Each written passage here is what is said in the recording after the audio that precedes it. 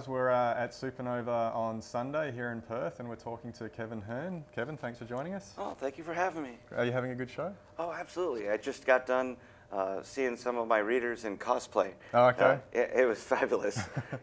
We took a whole bunch of pictures together. It was great. Right. And how was Sydney?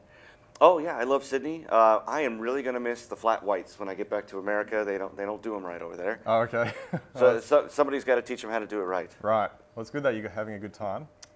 Just wanted to ask you a little bit about, in terms of your writing career, and if you could tell us a bit about when you first realised you wanted to get into writing. How early was that for you? It was actually when I was 19 years old. I was in freshman year of college, and I was reading One Flew Over the Cuckoo's Nest by Ken Kesey. And the voice of Chief Bromden changed as he got better.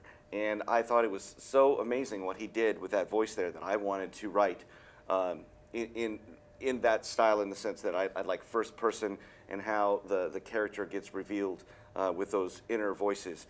And so that's why I primarily write in first person, right. Because I'm fascinated by how a person's psychology is revealed through their word choice. Yeah. So that's where I kind of started. I started to write then, but I didn't get published until about 20 years later. Yeah. So. Okay. And where, how did you go from that point to urban fantasy and sci-fi? How did you kind of lock in onto that? I loved the juxtaposition of the mythological creatures, and various religions with the modern world. I mean, urban fantasy is basically a fun mashup genre. Yeah. And I think there's just endless possibilities. And I started playing around with the Irish mythology primarily, and then I kind of added in as I went, because if I was going to say that Irish mythology was real, why aren't the others real too? And then it kind of built from there. It was a lot of fun. Right, okay. And now you've got the ongoing series, Iron Druid. Now, you've got several books in that series, and so you've been writing it for a while. I'd just like to ask, does it wear you down? How do you maintain enthusiasm over multiple books over a long period of time? You just love it that much? Well, I think part of it is that I've always had a cap. It's going to be 9 books. This is not an indefinitely going series. Right. So I'm not going to run out of steam, because I'm really kind of pushing for the end. I'm looking forward to... So you've got the end in mind? Yeah. I already know how things are going to work out. Right. And I'm excited about bringing it to a conclusion. But of course, I have other things I want to write as well. You know? So yeah, I think that... I do think sometimes people can have these open-ended series, and maybe they run out of steam after a while. But you know, and I didn't want to do that to the fans. You know, has the story evolved as you've gotten through the parts that you're writing? Like, has that ending always been set, or has it kind of evolved and changed a little bit as you get closer to it? Oh yeah, things shift a little bit as you go. You know, I have outlines when I write books, for example, but that's really just to keep me on schedule. It's not something that I feel obligated to follow. If I come up with a better idea on the day that I'm writing, I'm going to go with that. Yeah. So, and when you take, as you say, creatures like vampires and werewolves, and they've been portrayed in a lot of other kind of stories over time, movies, books and things, how do you decide what parts you want to use in your setting, and what new kind of rules you want to invent, and how do you make them unique for your Well, yeah, I looked story. At, you know, vampires and werewolves have kind of a backseat role in my series. But I did a couple of things just to mess with the tropes that I saw. Yeah. Like in a lot of werewolf books, for example, I saw that werewolves are portrayed for some reason as having blue-collar jobs. And I thought, well, what is the reason for that? I cannot think of a reason. So I just made my werewolves lawyers, just to kind of play around. Yeah, just to shake it up. I didn't know why werewolves were supposed to represent the blue-collar worker for some reason. So you're right, though. I mean, usually vampires have the higher socio-economic and aristocratic kind of stuff. So yeah. Yeah, so I just played around a little bit with some of the tropes there, but then and then have a running joke about how do vampires digest. You know, does anything come out at the end? You know, nobody ever talks about the actual, you know, what is the biology of a dead person? You know, how are they consuming? Where does the energy or the blood go? You know, hemoglobin's got to back you up, right? So you're asking the questions no one else does. Yeah, right. I just have fun with that. Now, of course, you've written in the Star Wars universe. You've had Heir to the Jedi come out. How did that come about? It turns out that the Star Wars editor, Shelley Shapiro, was a fan of my Iron Druid books. Right. And she thought that Atticus O'Sullivan was a little bit analogous to Luke Skywalker in the sense that they get into trouble a lot and are kind of impulsive.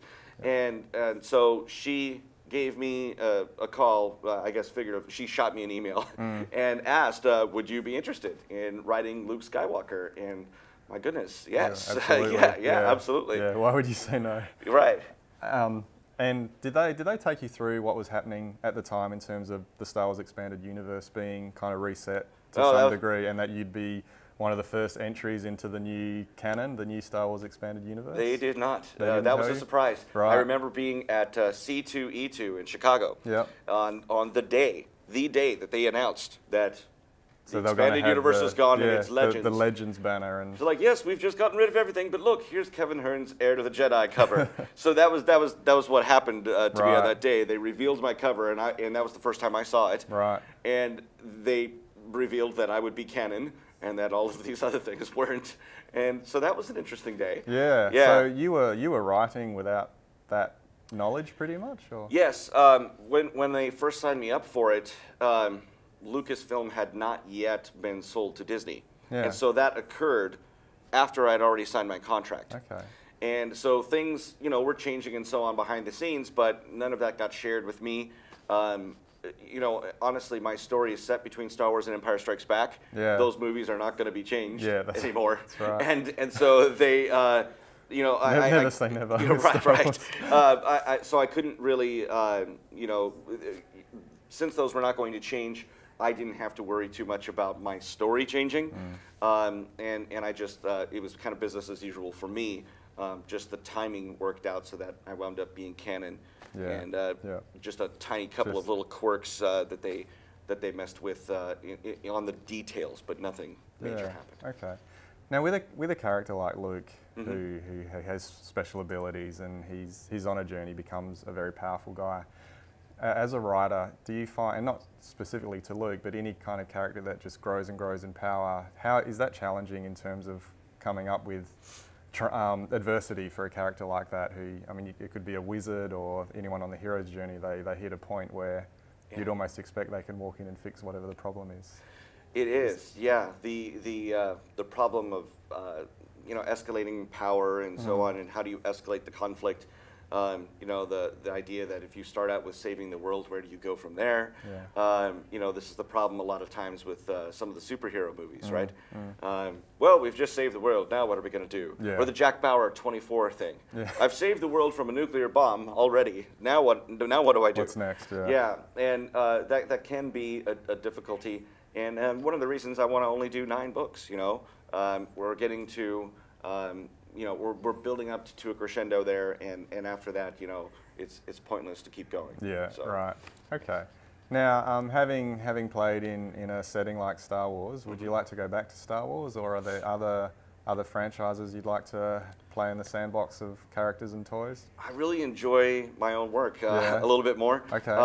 I have an epic fantasy that I'm going to be doing very soon. I've already begun it, honestly. And that'll be the next thing that comes out after book 8 of Iron Druid. And then I have to finish up the Iron Druid Chronicles and continue that trilogy. So yeah, I have 5 books still coming out and under contract. So your plate's full. Yeah, my plate is very full. I don't have time. Great.